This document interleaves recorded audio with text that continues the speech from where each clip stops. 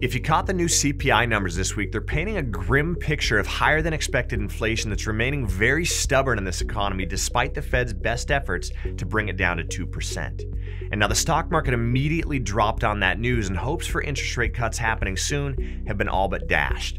Retirement savers are now facing a harsh reality of permanent inflation and a no-landing scenario.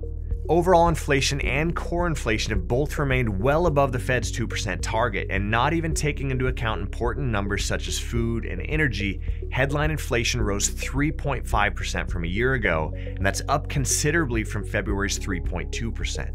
And core price inflation came in at 3.8%. Now, service prices were actually up 5.4% from last year. And in an effort to get a better picture on the economy, economists have started calculating the new supercore measurement. This new computation takes core services and subtracts housing, and that number surged 7.2%. And to make matters worse, gasoline prices are actually beginning to rise again, with OPEC extending their supply cuts and the growing conflict in the Middle East.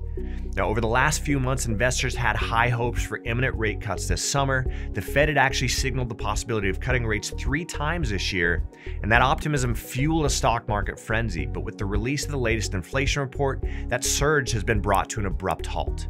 The Dow Jones Industrial Average fell more than 500 points, and the NASDAQ and S&P 500 also dropped, and tech stocks including Microsoft, Amazon, and Apple were hit very hard. Investors now hoping for rate cuts in September, though there's still the possibility that the Fed won't cut rates at all this year, further stagnating the economy. And worth noting is that the stock market historically drops when interest rates are kept higher for longer. This is because it costs more for companies to borrow money and company growth is stalled out.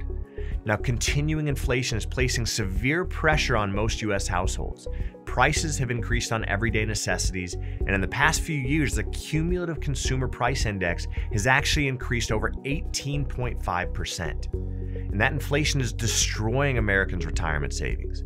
The damage goes well beyond falling portfolio values and stock volatility. It's eating up the purchasing power at unsustainable rates. And in this environment, gold and silver are proving to be true inflation hedges and a great way to maintain that purchasing power. If you're concerned about this economy, if you're looking for a way to shore up your savings or your portfolio, I'm Makai Block with American Hartford Gold. Give us a call today and we'll discuss how adding physical precious metals into your investments can give you the hedge that you need. Discover how gold can help you protect yourself and your family. Call today or visit our website for more information at AmericanHartfordGold.com.